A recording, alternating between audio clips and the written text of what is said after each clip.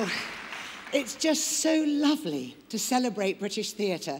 And I'd just like to say a thank you to ITV for filming it and spreading the word. We need to get the message out there.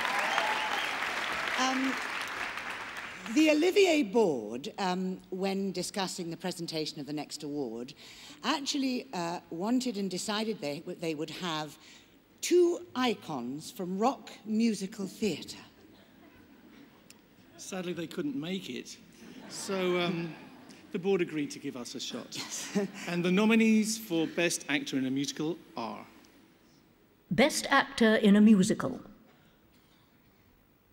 Michael Ball for Sweeney Todd at the Adelphi. Alex Bourne for Kiss Me Kate at the Old Vic. Tom Chambers for Top Hat at the Aldwych. Will Young for Cabaret at the Savoy.